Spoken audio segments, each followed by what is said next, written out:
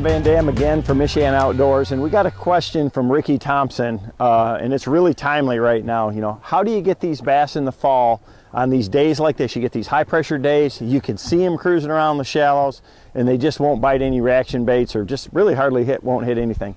The biggest thing is having good polarized glasses and really looking for them. When I see these type of conditions, you get that calm sunny day, I want to look for them and make sure that I see them before they see me.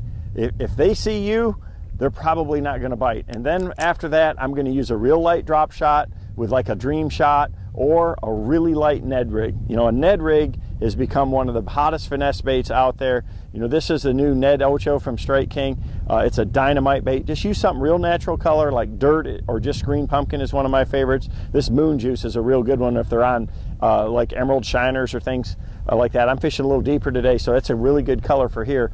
But you got to be stealthy, you got to hunt, and you got to lead the fish. You know, pitch it out there 15, 20 foot in front of them as you see them swimming down the bank, and just let it sit there. Don't even move it.